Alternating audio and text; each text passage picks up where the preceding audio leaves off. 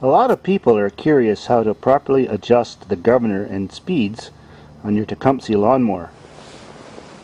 These engines are often called Eager 1 because they're sold by Sears or they say Craftsman on them. They work totally different than Briggs & Stratton's do, which Briggs & Stratton's use a spring and an air flapper that the wind blows on coming off the flywheel. Nowadays, a lot of the lawnmowers they sell don't even have a speed adjustment, but it's actually easily adjustable. Like on that one and on this one, it's kind of factory set, but I'll show you how to do it. Just above the carburetor is a steel metal tab that the governor spring attaches to. It's not hard to see. Well, if you want to make your lawnmower go faster, get your needle nose pliers and bend it a little bit to the left. That's it. Slower to the right. Vertical is how they come factory set. That's all you need to do to adjust the governor. Always make sure your throttle's not stuck.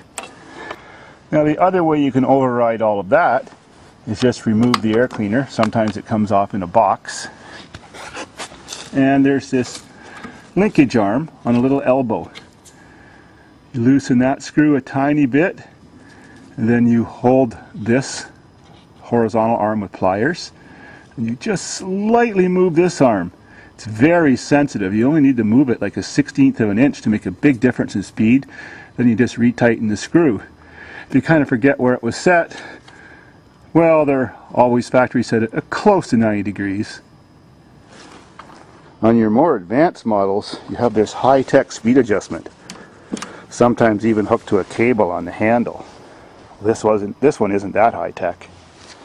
Anyways, now we get down to nitty-gritty. You have one of those high-tech flat screws. Well, the top flat screw, not the one that's farther back, is the one you adjust and you screw inwards to make it more faster when you move this thing to faster. So it's your governor override and adjustment. But of course, behind the air cleaner, just like the other model, it has that lever you can adjust too. An interesting tip, which most people don't know, is when you get a Tecumseh and it's not flooding out by having too much fuel going past the needle and seat, the choke isn't on, there's no problem with the primer, but as soon as it runs fast, it seems to chug and puff black smoke out. Well, on the model with the box type air cleaner, there's a big square rubber O-ring in there where this bolts on. It's a very odd time, especially in 1970s and early 1980s engines by Tecumseh, that O-ring would come partially out and be sucked a little bit into the opening of the carburetor, and that's what is causing all those problems. You can't tell if it has that problem until you remove the two screws to get the airbox off. So just a tip, always check in case you have that problem. If you've taken this little linkage mechanism apart and forgot which way the linkages go on, well, this lawnmower is correct. The second hole down goes to the spring and the shorter linkage, and the long linkage goes to the top. So now you know.